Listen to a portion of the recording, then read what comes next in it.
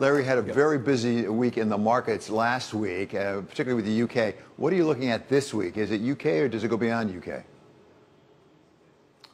David, I'm going to be waking up every morning a little earlier than usual and turning on Bloomberg because I'm going to be wanting to know what happened in the UK, given the drama, wanting to know what happened in Italy because of the politics. And I think people need to be keeping their eyes on Japan.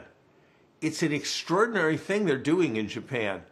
On the one hand, they have reduced liquidity in order to prop up their currency by intervening, people say $20 billion, to prop up their currency. On the other hand, they have infused liquidity to buy up their bonds and maintain the yield curve control. That is a push me, pull you policy if I ever saw one.